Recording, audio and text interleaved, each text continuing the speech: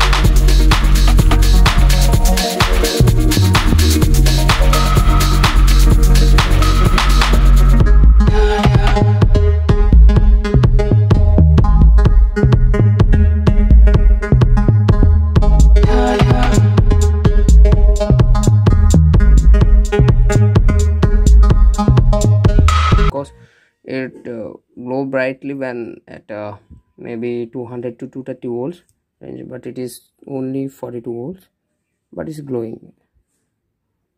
Why it is not? Yeah, it's glowing.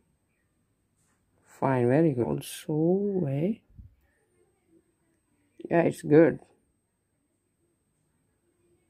Nice. Now I switch off the lights. Now see how much illuminates it. Yeah, it's very fine, man.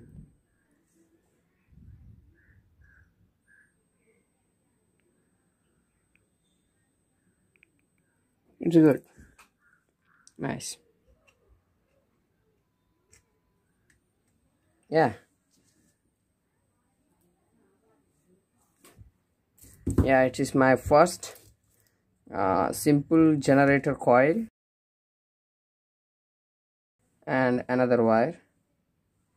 Wow, you see the plasma here.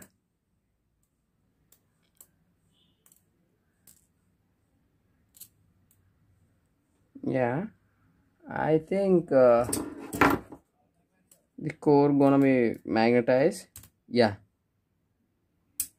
you see it gonna be magnetized here. When I open this, it will open. You can see the difference.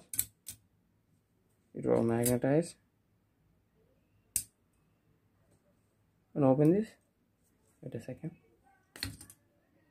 Yeah, now I turn off the lights and see the plasma here. Yeah. Wow, the blue light.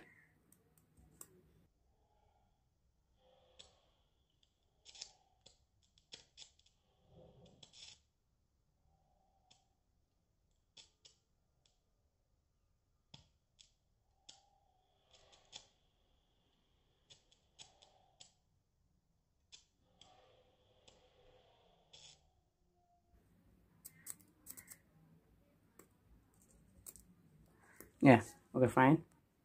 Okay guys, I'm very well satisfied with the circuit, and this circuit is very efficient and working very well. If you want to measure the voltage, I'm connecting the wires here. You see approximately 42.9 43 volts. Yeah, nice. Okay, this is about this video, and thanks for watching. Please do subscribe my YouTube channel. See you again with next part.